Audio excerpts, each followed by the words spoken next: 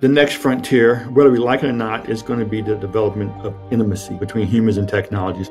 Humans are developing relationships with AI. That same relationship with a robot can be much more visceral. If you have a relationship with a chatbot, you never actually see it. But with robots, you can literally have a physical embodiment. You can also have it any way you want it to look. That physical interaction can lead to a lot more emotional interaction than just an AI chatbot. If I want you to use your autonomous vehicle, I'm going to design it to establish some intimate relationship with you. Now, there are different types of intimacy. We're aware of sexual intimacy, but there's also emotional intimacy. And we look at Siri and other devices like that. They try to be soft on the edges, and all that's designed for a reason, to sort of let your guard down, to make you feel comfortable. All designers want people to use the technology and to rely on it, right, in a deep and meaningful way. This intimate relationship can become invaluable to getting people to feel comfortable using the technology. But what happens when you develop an emotional bond, let's say with a robot, then the robot is no longer upgraded or considered to be usable. So if you have a robot that you really develop a relationship with, and then the manufacturer decide that it's going to phase it out, for a lot of people that can be a very traumatic event, akin to losing a loved one or a pet.